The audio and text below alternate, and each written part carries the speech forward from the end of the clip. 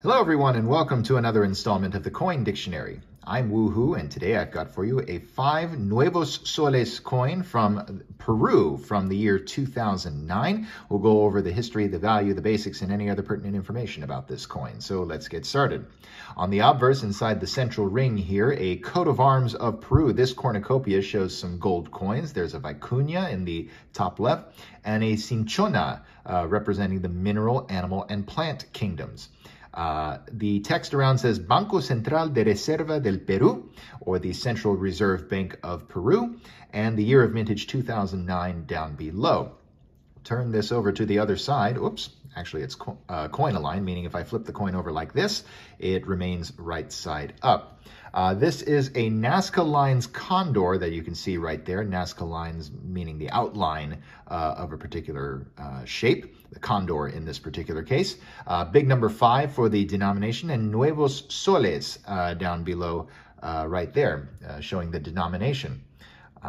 Now, these coins have been produced from 1994 up until 2009, as you can see here. The design got a bit of a facelift in 2010 until 2015, at which point it ceased being known as Nuevos Soles and just simply Soles.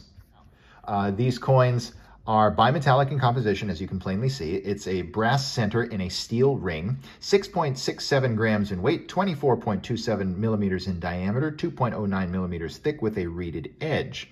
Now, 2009 has a mintage of 10 million for circulation, so not the most common year of this particular date run, but not the most uncommon either.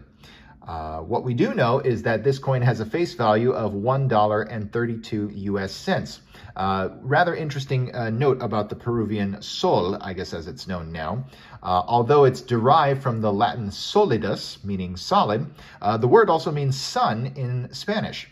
Inti is the same as the sun god of the Incas, whose civilization lived in what is now present-day Peru.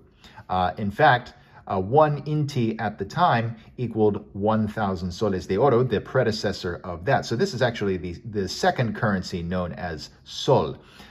So one of these nuevos soles replaced the Inti at 1 sol to 1 million Intis.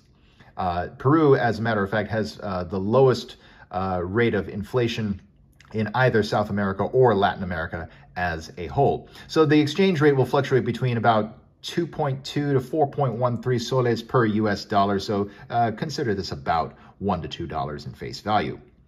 Anyway, hope that cleared up some information on this coin, and I'll see you next time when I've got another coin to talk about. I'll see you soon. Thanks for watching the video. My name's Christian and I own The Coin Dictionary, and I'd also encourage you to visit us at our website, thecoindictionary.com, and on Instagram at thecoindictionary.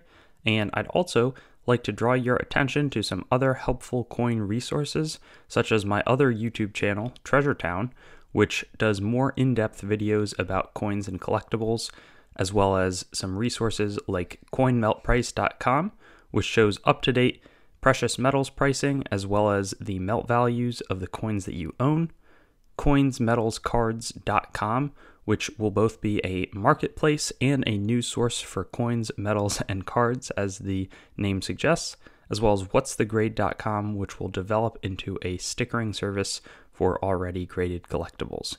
Have a great day, and I hope to see you on some of our other videos.